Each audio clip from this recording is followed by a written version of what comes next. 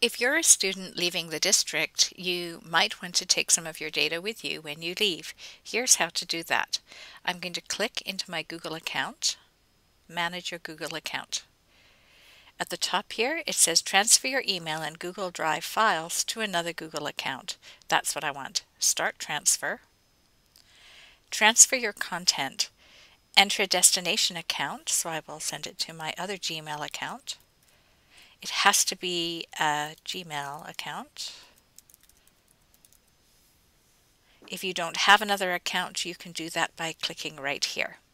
So I will send a code to my other account. And this will verify my destination account. So I will check my email at my other account and look for that email address.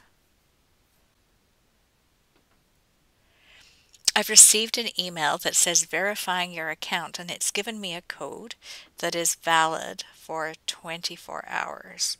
So I click to get my confirmation code, and it is quite long.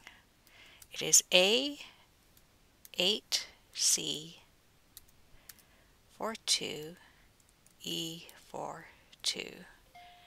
And it gives me that information right there in my email saying that I need to sign into janet.bell@epsb.ca and enter that code. So now I'll say verify. Okay, so now I can choose what I would like to transfer to that account. So I could transfer my Drive, and I can transfer my Gmail. Maybe that's all I want, so I will say start transfer.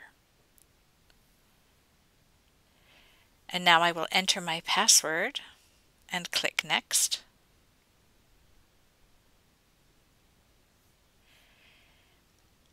So it gives you the steps again here. So I've done this, I've done this, I've done this, and then now I will click on Start Transfer. In actuality, I don't want to transfer it, so I'm going to stop at this point. But when you click Start Transfer, it will now move all of my data from here to here. That's it.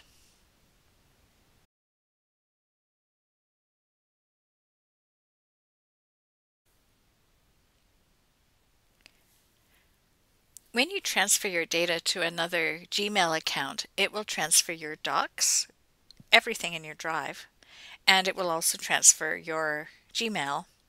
Now, one thing that it doesn't transfer is documents that were shared with you. It will only transfer documents that you own.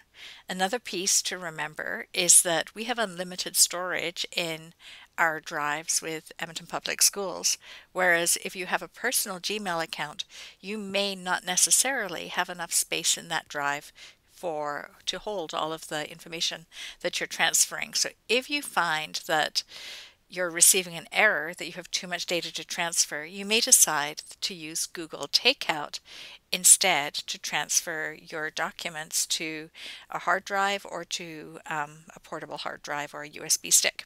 So here's how to do that. Once I'm on my intro page, like before, I can go down to my Google account. And instead of clicking transfer your content, which takes me to where I transferred my Drive and Gmail files, I'm going to go right down here to data and personalization. That transfer button is here too. I'm going to scroll all the way down to download or delete your data. If I click on download your data, it will make that copy of my data. And you can see I've done this a bit before, but you can create a new export. Here you have much more control over what you can download. So it gives you lots and lots of Google products. I want to go to my Google Drive, so I'll head down to Google Drive. There we go, under Drive. And I can choose my formats. So do I want all my different formats? Yes. I can choose advanced settings. Would I like to include named and uploaded versions? Yes or no? And I can choose how much data I would like to export. So would I like all of my data, or would I perhaps only like my data, deselect all, in my Google Classroom. So I'll go down to Classroom, click that, and then you click OK. And scroll down to the bottom of your page and click Next Step. Then it lets you know, would you like the download link sent to you by email? Would you like to do this every 2 months or just once? Would you like a zip file or a TGZ file? A zip is the most common. And would you like it limited to a certain size of file?